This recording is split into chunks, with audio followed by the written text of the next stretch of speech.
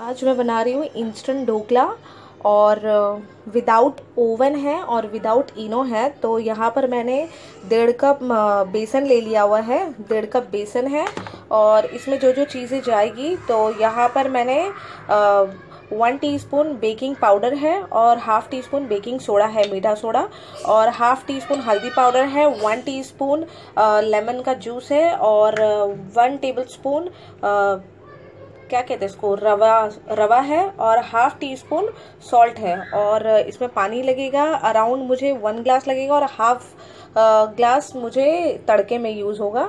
और यहाँ पर 2 टेबल स्पून मैंने शुगर लिया हुआ है, आप चाहो, और इसमें मैं 1 टेबल स्पून शुगर जो है वो मैं बैटर बनाते टाइम डालूंगी और 1 टेबल स्पून मैं तड़के में यूज़ करूंगी। और 1 टीस्पून यहाँ पर मैंने राई ली हुई है, मस्टर्ड सीड, और ये 12 करी लीव्स है और सेम ग्रीन चिली भी है।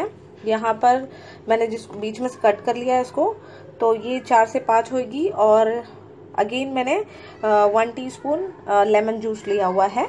तो चलिए इसे बनाना स्टार्ट करते हैं।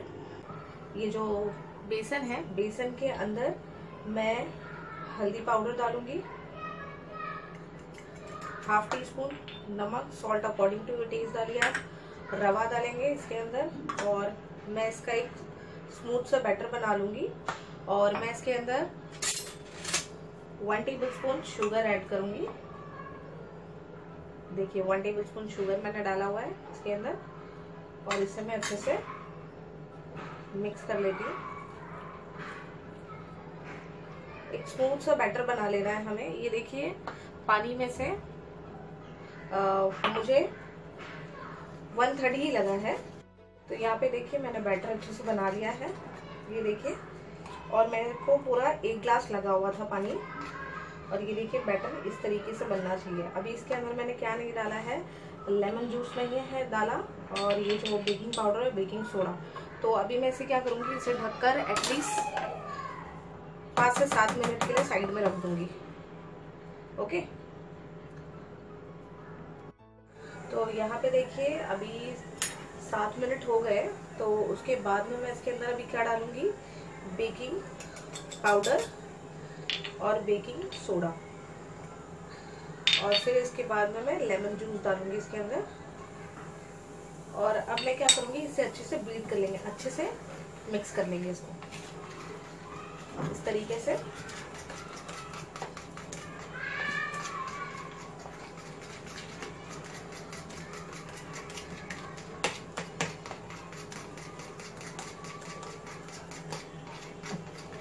बस इस तरीके से इसको अच्छे से मिक्स कर लेना है। ये देखिए ऑटोमेटिकली जो बैटर है फ्लफी हो जाएगा अपना। ये आपको खुद ही महसूस होगा, जब आप बीट करोगे तो ऑटोमेटिकली ये आपको फ्लफी लगने लगेगा। तो बस वो टाइम पे आपने क्या करना है, ये देखिए इसमें बबल्स वगैरह भी आने स्टार्ट हो गए। तो अब मैंने यहाँ पर एक टीन लिया हुआ है। बेसिकली मैं इसमें केक बेक करती हूँ, बट मैं आज इसमें ढोकला बेक कर रही हूँ। तो अब मैं क्या करूँगी, मैंने इसको ऑयल से ग्रीस किया हुआ है। तो अब मैं इसके अंदर ये बैटर डाल दूंगी इस तरीके से। और मैं कुकर मैंने रखा हुआ है गरम करने के लिए। उसके अंदर मैंने 1 गिलास पानी डाला हुआ था, और मैं 5 मिनट से उसको 5 मिनट से मैंने उसे रखा हुआ है गरम होने के लिए, पानी बॉईल होने के लिए उसके अंदर से। तो चलिए ये जो बैटर है मैं बताती हूँ आगे अभी क्या करना है इसका। तो ये देखिए मैंने स्टैंड रखा हुआ ऐसा, और पानी है इसमें 1 गिलास, और ये जो ढोकले का जो बैटर है वो मैं इसके अंदर रख दूंगी। और मैं अभी जो कुकर है उसका लीड बंद कर दूंगी।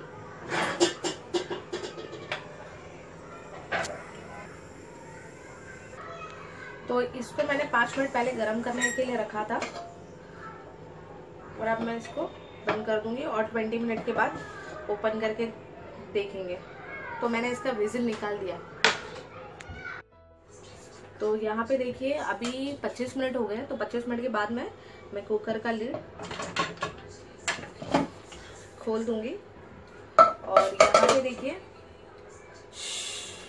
हाँ, अभी मैं एक नाइफ लेके चेक करूँगी, या तो फिर आप टूथपिक से भी चेक कर सकते हो। बस इसे इस तरीके से अंदर डालेंगे एंड देन ये अगर क्लीन आती है दैट मीन्स कि ये अच्छे से कुक हो गया है। तो अभी मैं क्या करूँगी, इसे निकाल देते हैं और तड़का बनाते हैं। तो यहाँ पे देखिए मैंने एक पैन ले लिया है। पैन के अंदर मैं इसके अंदर अभी 2 टीस्पून ऑयल डालूंगी। सिर्फ 2 टीस्पून ऑयल डालेंगे हम, बस इतना काफ़ी है। और ये जो मैंने बनाया था ढोकला, इसको देखिए मैंने डीमोल्ड कर दिया है। ये देखिए कितना स्पंजी बना हुआ है, इतना सॉफ्ट है। और ये मैंने काफ़ी मरतबा पहले भी बनाया है, बहुत अच्छा बना है। बट मैंने इससे पहले जो इनो से बनाते, इनो से भी मैंने बनाने के लिए ट्राई किया था, बट अनफॉर्चुनेटली वो मुझसे नहीं बनता था। वो कहीं ना कहीं मतलब कुछ ना कुछ प्रॉब्लम हो जाती थी, वो साइड से पक जाता था, बीच में से कच्चा हो जाता था। तो ये जस्ट फॉर बिगिनर है कि हर कोई इसको बना सकता है, ये ढोकले को। सॉरी, इस मेथड से अगर बनाओगे तो कोई भी बना सकता है इसको।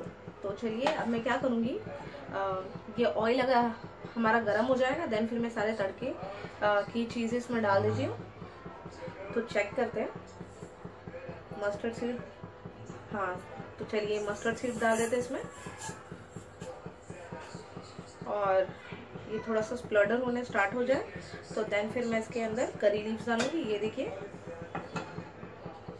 होना स्टार्ट हो गई है। तो ये देखिए स्प्लडर हो गया है। देन फिर इसके बाद में मैं क्या करूंगी, इसमें करी लीव्स डाल दूंगी।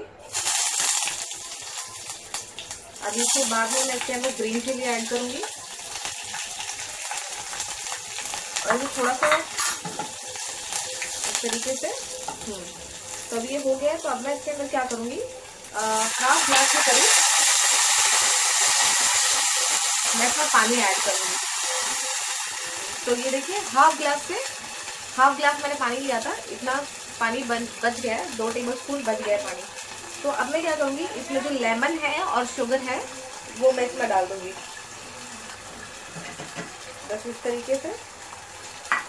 और इसे अच्छे से हम बॉईल आने देंगे।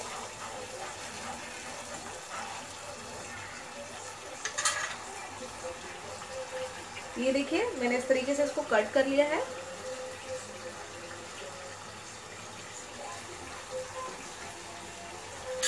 इसे बॉईल आने देते हैं अच्छे से। तो ये देखिए इसमें बॉईल आना स्टार्ट हो गया है। तो अब मैं गैस का फ्लेम बंद कर दूंगी और ये जो तड़का है ये मैं इसके ऊपर इस तरीके से स्प्रेड कर दूंगी, पोर कर दूंगी।